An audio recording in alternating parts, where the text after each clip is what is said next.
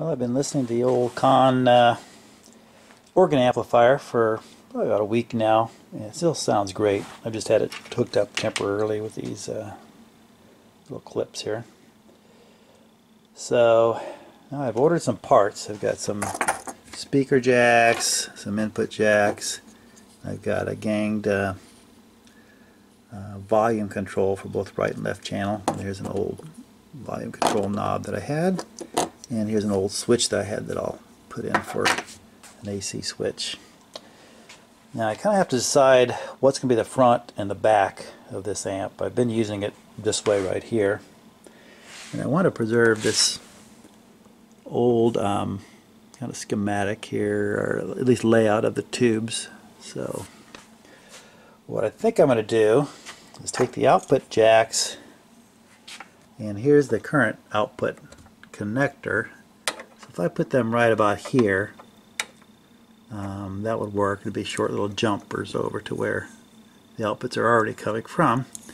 Now this screw back here, there's a resistor right there that's mounted on the case for heatsink factor, so I'll probably move that over to one side or the other just to get it out of the way. Then for the inputs, I think, here's where the inputs are coming in right now, and here's the preamp tubes. So I think I'm going to put them on this side right here. There's a nice opening underneath there that they'll go right there. That'll be these little guys. Just have them stuck right here, right and left. And the volume control, I'm going to put a plate over the open holes here. I think I'll stick that right about there. So I think what will happen is that'll make this the front, so that you can get to the volume control. The power switch, the most logical spot is right back here in that hole. It's kind of behind the power transformer, but it should be okay. And I'm just going to use this voltage regulator tube as a lamp to tell you that whether the amplifier is on or off. It's like a pilot light lamp, because it glows very bright when the unit's powered on, so that's why I kind of want to leave it on there, and looks very cool when it's working. So that'll be the layout. Inputs here, volume control, power switch, and outputs back here. So that's the next step. Start installing all these parts. And what I think I'm going to do with the case or the chassis is just leave it like it is. That's certainly easier to do, and it kind of tells a story. You can tell that you just dragged it out of an old organ and that was infested with mice and everything else, rather than something brand new. So that's how it's going to look right there. Alright, well, I've taken a few steps here. I went through and drilled out all these rivets that were holding the electrolytic capacitors down and popped them out. So this makes it a nice smooth surface. And I'm using some of this scrap sheet fiberglass that I have to plug all the holes. So this one's just plugged completely. And this one here I plugged and put in the volume pot, and that control right there is going to go on it. That's how we control the volume. And that is a dual ganged what was it, 250K pot to replace these two right here, which were just on the organ used to balance the two channels.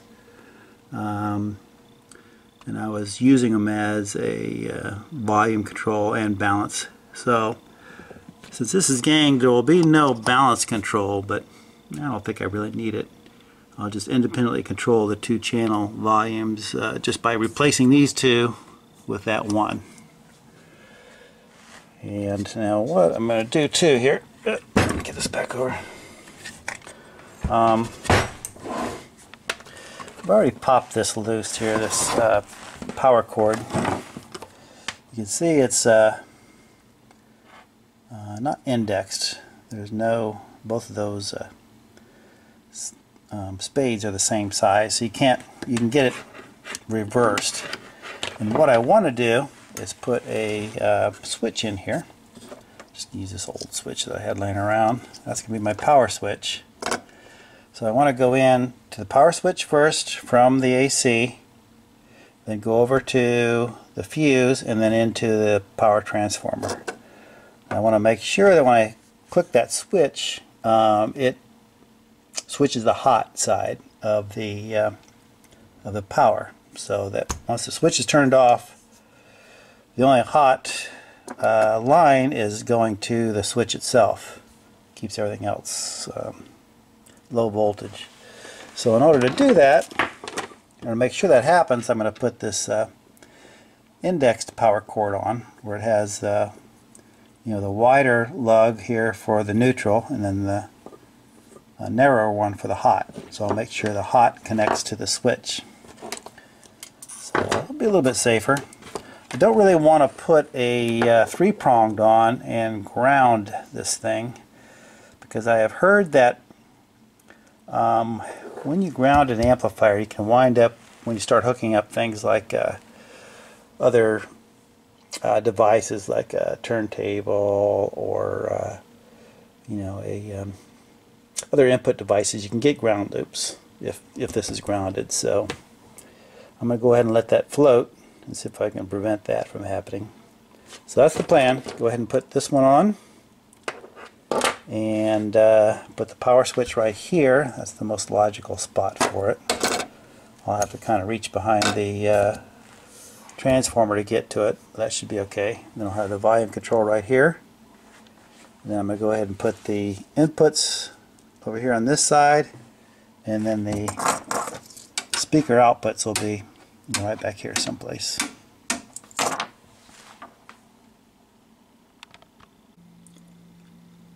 And I got the input jacks installed and connected up. So the input comes in here, goes to the volume control pod, and then down to the preamp tubes. So that worked out okay. And right back here is where I'm going to put the speaker jacks. So one here and one here. And then they'll just run over to this connector here, which was the original output connector. It goes back into the transformers, one on each side. And then the negative side will just hook up to the bus bar, the ground bus bar. They're almost there. Yeah, the Conn organ amp conversion is complete. So again, here's the on-off switch back here. There's the speaker connections. And here we've got the volume control. And inputs over on this side. So it's still sounding really good.